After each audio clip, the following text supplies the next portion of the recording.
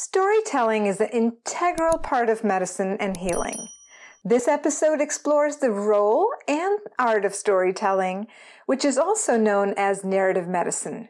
And this is explored in the context of care for pain patients and healthcare in general. So stay tuned. Pedia Pain Focus. You're listening to Pedia Pain Focus, brought to you by Proactive Pain Solutions. Pedia Pain Focus highlights pediatric pain information and provides tools and resources for all healthcare professionals taking care of children dealing with pain. Here's your host, Dr. Anjana Kundu. Hello there! Welcome to Season 2 of Pedia Pain Focus, and I'm your host, Dr. Anjana Kundu. If you're thinking Season 2, what? Well, you know that the podcast had been on a hiatus for nearly a year now, but we're back. And back with many great episodes, starting with themes around communication, storytelling, and narrative medicine. Although these episodes were recorded before the current global coronavirus pandemic, however, I want to assure you that these are just as relevant now, if not more so. Because right now, we all need to come together, need to communicate better and understand each other better. We need to create narrative stories and perspectives that will influence not only our current response to this crisis, but also it's going to shape the legacy and the stories that we leave for many generations to follow. Effective practice of medicine requires narrative competence. What is that, you ask? Well, narrative competence is an ability to acknowledge, understand, interpret, and respond to stories and plights of others. Through storytelling, a clinician can better understand their own patients in their illness, as well as they can recognize their own personal journeys through medicine. They can foster kinship and supportive environment for other team members and healthcare professionals, as well as globally positively influence the healthcare outcomes. Now, we have all experienced power of storytelling in our own personal and professional lives in some form or the other. And I'm sure you'll agree that the most memorable experiences of our lives are either connected to stories or they end up creating some beautiful ones. Similarly, in medicine too, the ability to diagnose largely hinges on a healthcare professional's ability to accurately elicit the story from their patient and the family. We also know that the quality of the report that gets built between a clinician and a patient, that is greatly influencing the outcomes of the treatment plan, as well as how engaged the patient and the family are and how satisfied they are with the care they receive. And as we will learn in today's episode, the power of words and stories is essential to our role as healthcare professionals in serving the needs of our patients and families properly. My guest, Ms. Elizabeth Turner, is an expert in expressive writing and healing storytelling. She and I met at a patient and family education conference where I got to witness the power of her work directly with patients and families of chronic pain patients. And seeing the impact that she had on those patients and families, and given her incredible background, I felt compelled to explore the role of storytelling in our lives as healthcare professionals, as we also deal with some of the most complex issues when caring for pediatric pain patients. I'm confident that you would love what she has to share, and you're going to find it incredibly helpful. All the gems that she has to offer that you can take and put in your practice and implement them right away. She has so much great stuff that she had to offer, and our conversation was so rich. And we weren't running out of ideas and skills to put into clinical practice at all. but it was a long conversation. So I felt that I needed to bring this content to you in two parts. Firstly, to do it justice, and secondly, so that I could allow you all to fully absorb all the nuggets of wisdom at your own pace and comfortably, without missing out any minor details. Because every bit of it is very important as you're going to experience it. So, without further delay, let me invite our guest, Miss Elizabeth or Beth Turner. Thank you so much. We met in Orlando. It seems like it was, so long ago in our talking back and forth to, try to bring this to listeners and just our preparations. So thank you for, just being so welcoming and encouraging. And I do think that what we talk about, you and I today, will really be helpful, very impactful. And I'm also hoping awakening, like, oh, wow, this isn't that hard and I can do it and I can learn some things and it's not too big and it's not too much. I sure hope so. And I don't think it is too big. And I think it's going to be extremely helpful. So I can't wait to dive in. But before we do that, what I would love for you to do, Beth, is I know I've had the opportunity to know you a little bit through our conversations. And also, as you mentioned, when we first met in Orlando. And that's what I told our listeners why we're doing this storytelling podcast. But I would love for you to give us a little bit of your background. So what got you to this point? How did you get interested in expressive writing and healing storytelling and creating a company, which I believe you that helps people foster these skills? Yes, it is. The business is called E3, which is really encourage, empower, and equip. That's what the 3 E's stand for. And the basis is, like you said, expressive writing and healing storytelling. And the roots of it were when I have a background in broadcast television news and was a reporter and an anchor for various news outlets for years, Chicago, San Francisco. And then when my husband and I moved back to Madison, my husband had founded a video production company and I had done some work with him. And then I always had a passion for words, a passion for storytelling. But you know how you're living something and you don't really know that what you're living is a story and in and of itself. And it just came to, just like a lot of people can resonate with that. You're thinking, I'm just living this thing. I didn't know it was a story. And it came to this intersection in time when my husband and I were invited to go and work with some women and children coming out of trauma in the Middle East. And it was, kind of an intense invitation. And I thought, I've done a lot with telling other people's stories. What would it look like if they told them themselves? How do you equip them to really tell their own story, to awaken to the power of it and the healing aspects of it? So that's what kind of started the journey. Definitely that was the catalyst, was how to awaken people to really powerful positions within their own story. And that started the venture into training and research and equipping with some of the pioneers in this field. And at the end of this podcast, and, for people who want to know more, there are resources that are out there and they're easily digestible, research-based. And that's what led me, to this point. And especially when it came to medicine, because storytelling is medicine in my thoughts anyway. That's a very powerful statement, and we will definitely dissect that. But before we go there, I was struck by your statement saying, so how do you equip them to tell their stories? So how does one tell? How do you equip them to tell their story? I think the biggest thing really is just to awaken them, just to say, oh, storytelling isn't complicated. It is the way we connect to ourselves, the way we connect to one another. It's part of our DNA.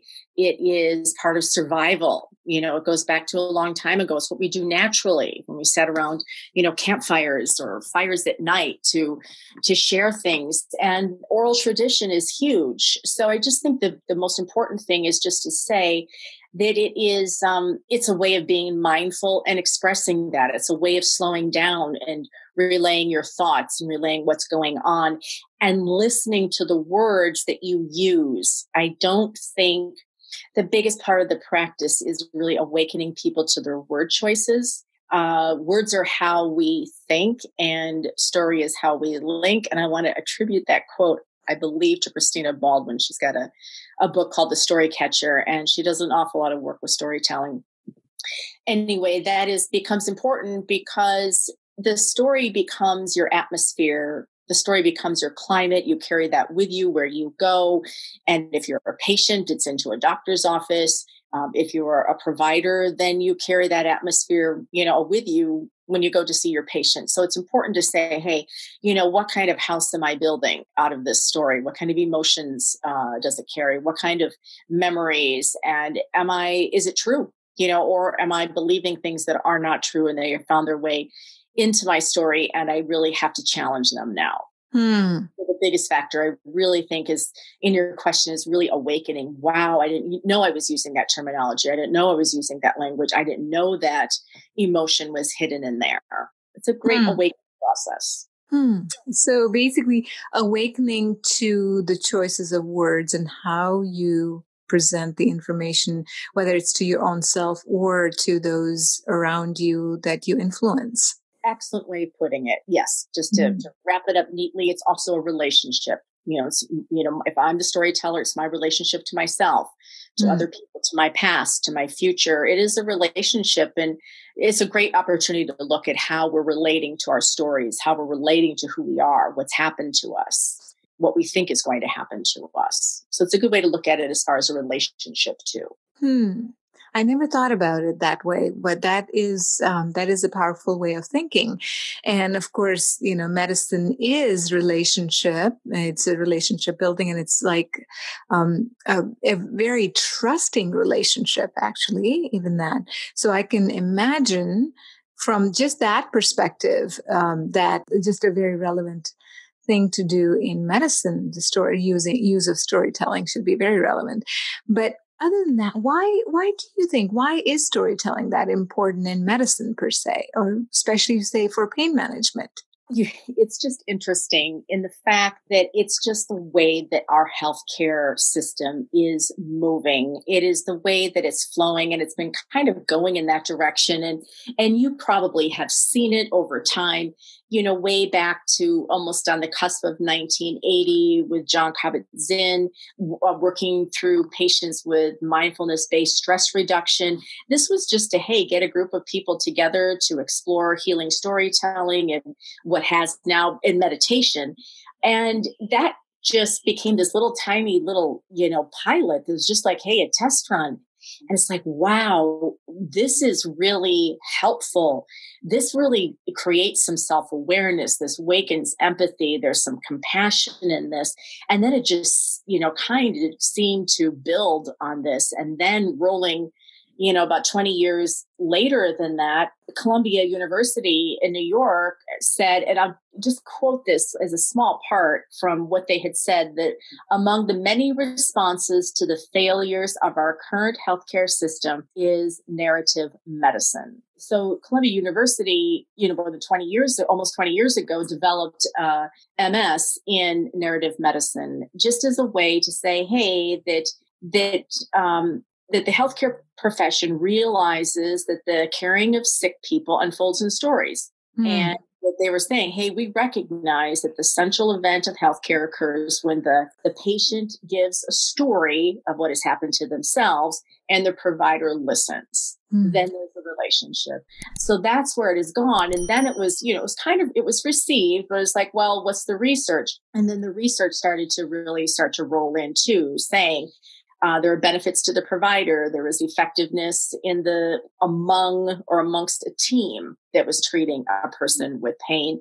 It also showed that, hey, if somebody with pain had a chance to actually be heard and felt that they were empowered by the telling of their story, that there was indications that the pain could lessen. It takes them out of a hyperarousal state. There's a lot of benefits to it, but its genesis was, a long, long time ago, but then rolling into healthcare in the Western world, has taken a while to really catch on, but it's gaining traction, especially I'm probably sure you're seeing it too. Yes, for sure. I think that, especially because I've had a chance to work with the Native American populations doing pain management. I mean, those are some of the hardest populations to be able to reach because they don't live in very accessible areas, and to be able to get them good health care, and especially sort of pain management being an integral part of their needs. And one of the things that when we ended up doing some sort of initial fact finding and just sort of building of resources and the system to help engage them, the biggest thing that we found was obviously their cultural relationship to healthcare was through storytelling, really.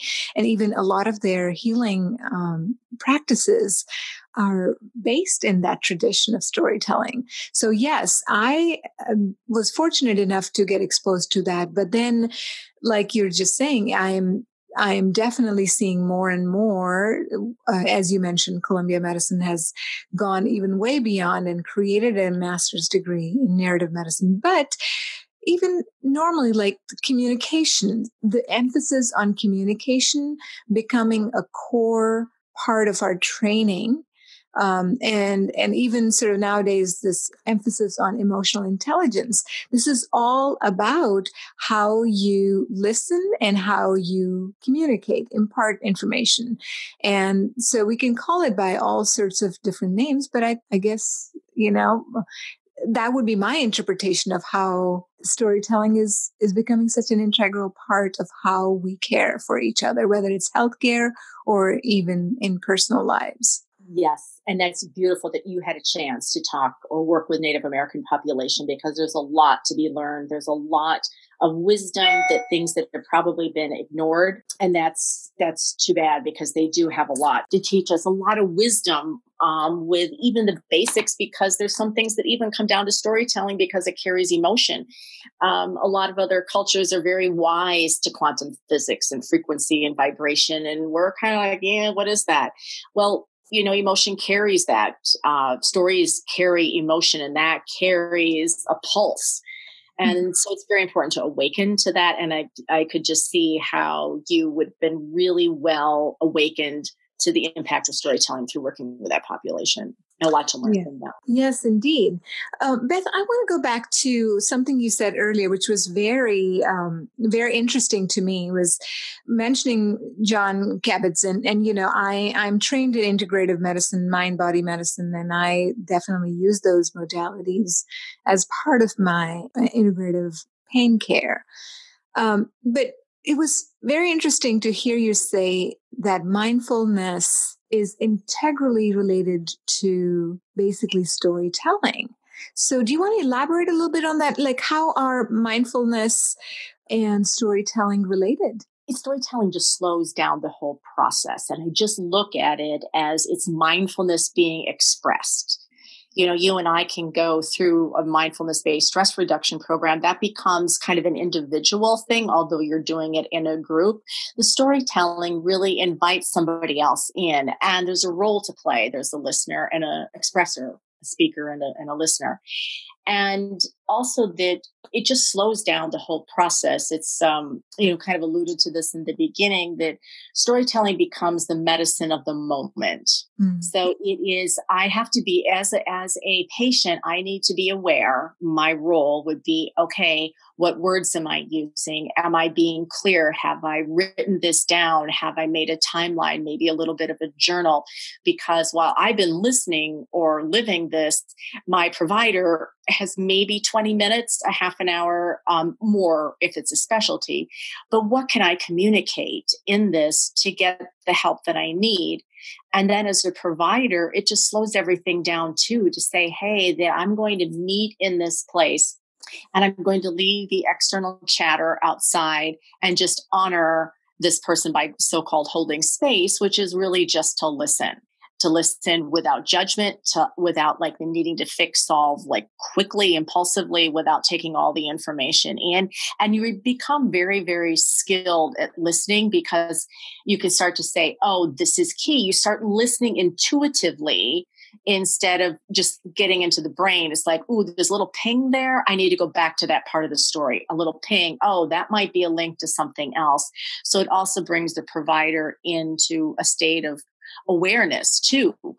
Awareness like, oh, if I'm the provider, how come I'm getting frustrated or agitated right now? Just to be aware of like, ooh, these are my own responses. And now I can choose a different response, or I can choose also to move this time with the patient into a different way. We can take this into a place that's going to get some more traction, and I can get some more answers. So become very, very skilled at listening and asking the right questions and following up. It becomes, like investigative, but with a heart, really with compassion.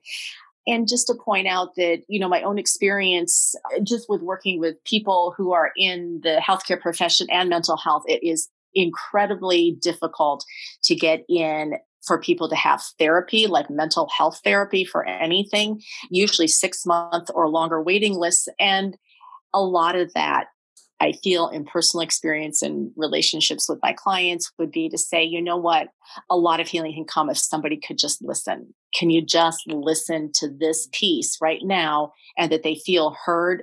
That alone is very healing. So that's the mindfulness part, because, oh, I'm here, you're here, we're together, we're in this little frozen moment of time. Let's use this as compassionately and effectively as we can to be able to get the help that's needed.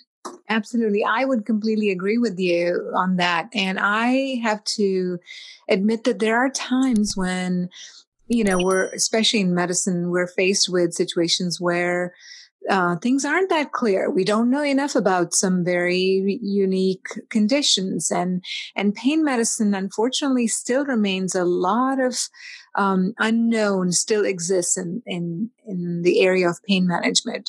So a lot of times my patients, they'll leave my clinic much happier, or just happier, just because they felt heard.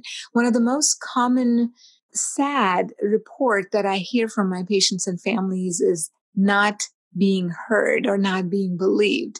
And it's not that I'm giving them any special, prescription, or I just fix their pain. Sometimes it's just the fact that I've heard them and just validated them and shared maybe, what I know, just explaining this in a way that they can relate to, or at least they feel like somebody heard us and they gave us something to think about or learn, or, just something to focus on. And that itself makes a huge difference in how they leave your clinic. It does. And does that really take you a lot more time to say, I believe that I'm hearing you. This is what I am hearing. Am I accurate on this?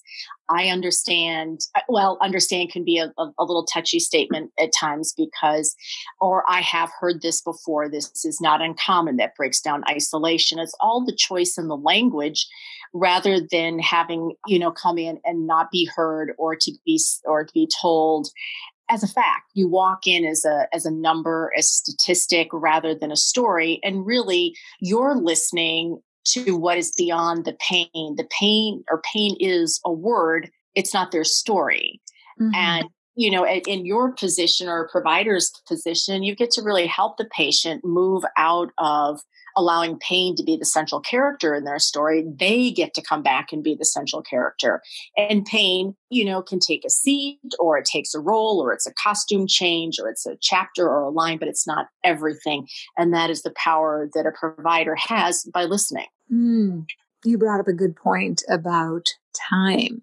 And that is, as you know, Beth, the healthcare landscape is changing. You've seen it. We've all seen in our lifetime.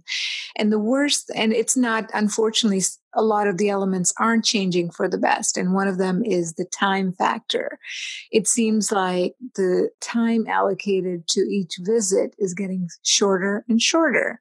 And then I can totally hear a lot of my listeners saying, I have 20 minutes to get all the information out of this patient, including their pain being one of the things, but everything else that impacts it, and how we can get them to engage in their treatment process.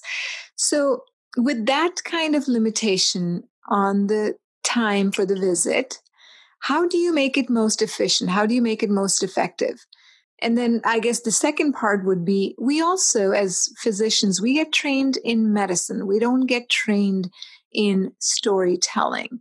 And that's too specific to healthcare. Like, how do you weave stories into a scientific discipline?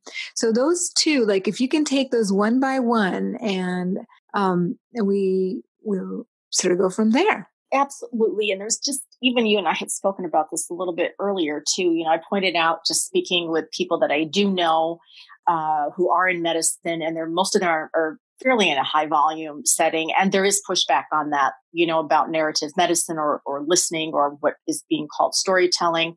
And there are a lot of different names for it, but the general idea is storytelling is narrative medicine. And the comments have been, oh, that's a nice idea. That's not easy.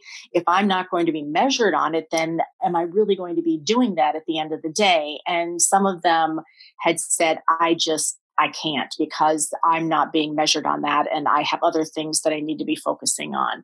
So I understand the little slices or pieces, of that mindset, but there is a way to do it. We can go through briefly, what a provider can do. And then those things can be adjusted. Mm-hmm. They can be an abbreviation of what you're doing, but I just want to make it really clear. What I'm talking about is not something more to do. It's just to be. Mm. It's not a doing, it's just a being, a different way of being with the patient, being with yourself. It's a different way of looking. It's a different perspective. So that's all that it is really a shift. So the first thing is that you just breathe. You just take a pause before you walk into the next appointment, before you come into the next encounter. The second thing is just be aware of the impact that you have. It's very vital. There's an opportunity, in mental health and psychology, they call it liminal space, which is a threshold. It's like, this is where this person is, and this is where they're going to maybe go. And myself as a provider, I really have a very integral part in the trajectory of this story. So just be aware of that. Active listening, which is really not complicated. All it is reflective, taking time, really listening, like, tell me a little bit more about this. Let's pause here. I think this is important. Let's focus a little bit more on that. This is what I'm hearing. Am I following you correctly? Also following up to say, hey, this is my role as your provider. This is your role as a patient. Does this seem clear to you? You can do a quick assessment too. How on board is the patient? There are resources out there just for some really quick questions on motivational interviewing, just to say the biggest thing is really empowering the patient. And that is just being awake and being actively engaged in that waiting room, or in the examination room, or following a lab report, or following an x-ray. Words like, this is what your blood is telling me. This is what this picture is telling me right now. Related back to, if you're the provider, related back to a story or somebody else's story, or something you remember, as a child that can connect. Also awakening just to your language. Personal encounter has been with a large treatment medical facility here where there is a lot of fear. It's like a scaring into the diagnosis. The patient picks up on that. They shut down. That's not a good thing. So it's awakening to the impact of language. Make sure it's not inflammatory. Like, this is always going to happen. This will never change. Even words about chronic. I have some issues with telling somebody this will be forever, ongoing, always this way. That's also not leaving a little bit of room for growth, for change, for mystery, and also sometimes the miraculous. And that's a really important place for a provider to be aware of. And also just setting boundaries, managing expectations. This is where I can help. This is where I would start. I want to bring in a team. These are the players. This is what they can do. And how about you? Where do you think you want to start? Where can we begin? What are the active roles you want to take? So that it's not more time consuming. It's actually kind of streamlining. And you're just being more effective because you are listening, and you're going to get to a joint agreement instead of the provider going in with expectations or the patient going in with expectations. You come out with agreements. Expectations are one-sided, agreements are mutual, and much more power in that. Oh, that's fantastic. Agreements. The ways that a provider could possibly use, like you said, by addressing time, and you only have 20 minutes, you can still follow something simple like this, but you're just going to reduce the time and you may eliminate some questions. So that's fantastic. Those are some very important elements that you pointed out that one can just incorporate right away if you wanted to start out. And Beth, as you and I spoke briefly earlier, also you've created a PDF to help people follow along. Also, if they wanted to, correct? We can link that in our show notes. Yes, absolutely. They'll be available and, a little bit more, easily digestible so you can listen and then read. Right. Yes. I just wanted to make sure that, of course, my listeners are welcome to make notes if they wanted to, but you don't have to. You can just download this PDF from our show notes if you wish, and we'll link that in there. That's lovely. So one of the very powerful statements of this you made was, it's a way of being. And, it takes a little bit of practice to be something that you haven't been in the past, but it's not impossible. And as they say, it's simple. It may not be easy when you start out, but then it just becomes a part of you. You're right. There might be some things just to unlearn, that drive that, I have to fix, this has to be done. It becomes the numbers, and it's all understandable, but there's a different way of being in it. It's a different way of, if you're going to have to get through it. It's just your desire or your intention about how you're going to get through it. Right. There's a lot of difference in that, choosing the peace, choosing the order, choosing to listen. But you're right, it does take practice, and it also takes feedback. Then as a provider, how do I feel now at the end of the day? Not immediate, give it a little bit of breathing space.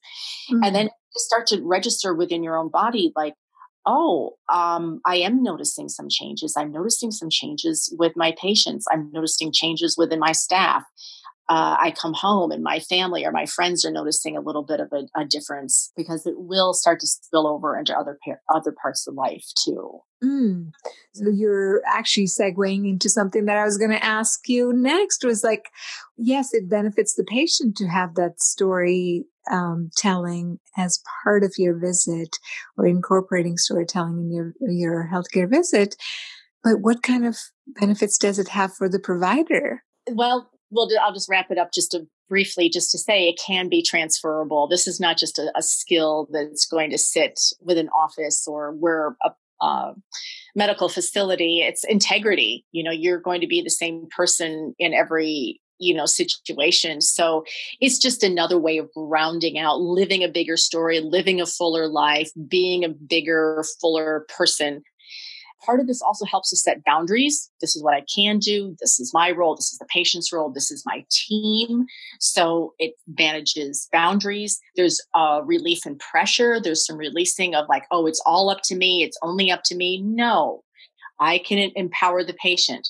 I can empower the family. I can incorporate other people. It also increases empathy. It increases job stability. The top 2 hiring characteristics over the next, I'm not sure how many years, but they were pinpointed in 2018, being empathy and communication.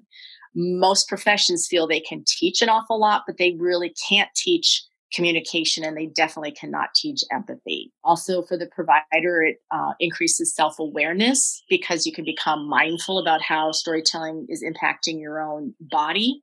It reduces being automatic, like I'm just going to go. It also takes us out of the thinking brain all of the time and drops us down into listening to our bodies, and we can become really disconnected to our bodies. It has been shown, this is research out of Columbia, and it is available through their website too. Just a couple things I'll note here: increased on-the-job pleasure and increased team effectiveness. I know from my own work, and also documented health by a gentleman by the name of Dr. James Pennebaker out of UT of Austin, that the health benefits are lower blood pressure, lower resting heart rate, less anxiety, less depression. Also reduces the impact of trauma, compassion fatigue, those kind of things, just because storytelling becomes shared And if storytelling is incorporated interdepartmental or interdisciplinary, that has been shown to greatly reduce isolation and stress. There is some documented research back in 2015 on that with a faculty member at Columbia University who did research among teams and how much storytelling was beneficial there. And there is also, you and I had spoken about this previously too. Just briefly, I'll just mention something called Code Lavender. I just wanted to bring that to people's attention, that its roots are in Ohio at the Cleveland Clinic. It started back in 2009, and it was a response to trying to equip healthcare providers with resources when they're going through emotionally stressful events. So that becomes art, it becomes healing touch, music, storytelling, art, journaling, meditation, movement, breathing. This was a way to get large medical facilities to incorporate mindfulness and healing in themselves among team members to do this. So Code Lavender is definitely worth exploring. And that, again, started in Cleveland, and that's, more than 10, 11 years old now. But I hear little pockets popping up in other places too, saying, ooh, we want to use this. In fact, there are some facilities here in Madison that are starting to use it too. That's why they're using it. The research just says, hey, it helps the provider. It helps with compassion fatigue. It helps with burnout. It helps with reawakening the provider to why they went into this business to begin with. And it gets them back to their roots. It's a way to reconnect. So is that how the providers are sort of creating their own stories, or how they're thinking about their own story? Or is it how they're practicing that's been shown to change these outcomes, or a little bit of both? Right. The first one that I had cited, that was what it means to have connection with patients on a storytelling level. The effectiveness, the streamlining, the bringing in teams, the reduction of stress, the reduction of pressure, the reduction of I have to know everything in this moment and solve it and fix it right now, because I'm going to practice some other strategies here. And then I'm going to hear to say, oh, another test is needed. And that may not be my area of expertise. I may not be integrative medicine, but I have a resource and I can refer because I am hearing that this person will definitely benefit from a more integrated approach. And I have a resource and I can connect them. Mm-hmm. The second thing you mentioned is a great way to highlight is, yes, the second thing was Code Lavender, was really the research having to do with the fruit of provider to provider relationship. Mm-hmm. How do you process trauma? How do you process just what happened in an ER? How did you see things? That was the way to try to hide it, because if it's unexpressed, then it can be traumatic, and it can get stuck in the body, and then it can become it can become complicated. So that was one of the main reasons for Code Lavender having, hey, we need some help for our providers. They can't be doing this all on their own. Right. And Beth, what I'm hearing, all these elements are so very important in pain management in general, especially in children. And the thing is, with children, they are so expressive, they are so creative, and it would be such an important part of their care to have something incorporated like that, especially when we think about our own children, those of us who have children or have had, or I guess all of us that were children. What was the best part about, stories are so engaging, so interesting. You give the information in form of a story.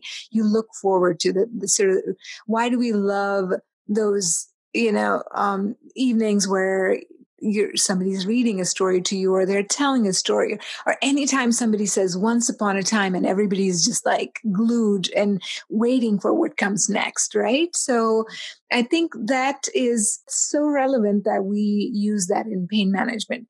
The other piece about this, as you said, is there is no other discipline that is more of a prototype of how using that multidisciplinary team approach and bringing in and all the expertise to take care of a health condition more than pain management, because pain affects all aspects of one's life, right? It affects one physically, emotionally, socially, functionally, sleep-wise, mood-wise, your relationship, and even fiscally, right? Economically. So there are challenges that occur because of pain.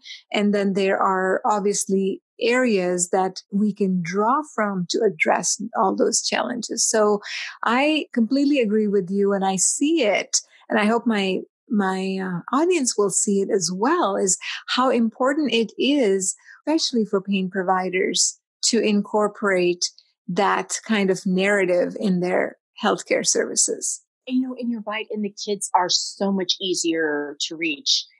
You can ask them to draw something, and that could be even more effective than words. You could say, "Oh, what's your favorite story?" And then, in which character are you?